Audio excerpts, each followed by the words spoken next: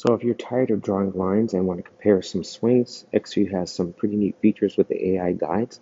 So I have two videos that are different swings with different characteristics, and I'm going to use the AI guide. So the first thing I'm going to do, I'm going to press the AI guide, and I'm going to push the head circle, the spine, and then the wall line. And then what I'm going to do is I'm also going to click the top video, and you can see the little yellow box on the top, a rectangle change, so you know that you're using a different video and using the top one. Now I'm going to hit the AI guide again, and I'm going to hit the same three, the circle on the head, the spine, and then the wall line, okay?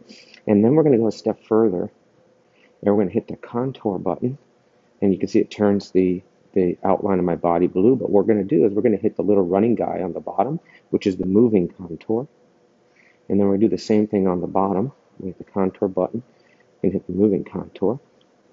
And what I wanted you to see here is, and we're going to take it even a step further so you can see how to use all of these things together. And then I'm going to hit the skeleton button and then hit the skeleton button. So now we've got a lot of these features running at the same time. And you can see it's a little bit difficult to see them when you have, like I'm on the golf course doing these videos.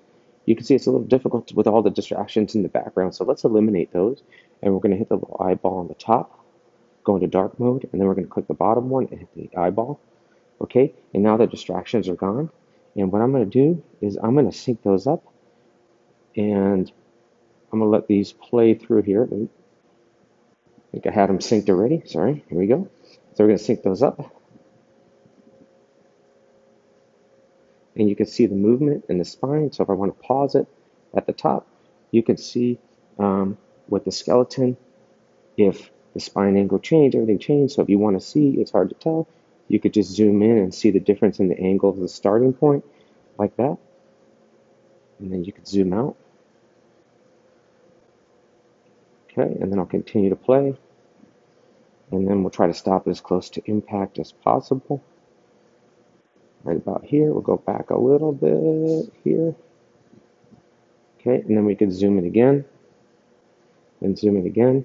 And if we want to get really detailed, what we could do is we could actually click the spine of the skeleton, click the spine of the skeleton, and we can see the difference in the angle. So you can see the bottom one, I'm a little bit more with my sternum down at the ground, and on the top one I'm a little bit more raised out of it, which makes sense because the top one I'm casting the club a little bit more.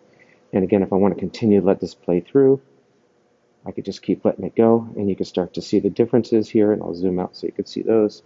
Again, spine angle pretty similar, but again, cool features that you can use to really show students the difference between swings, and makes it very easy by just clicking buttons and not have to draw all these lines.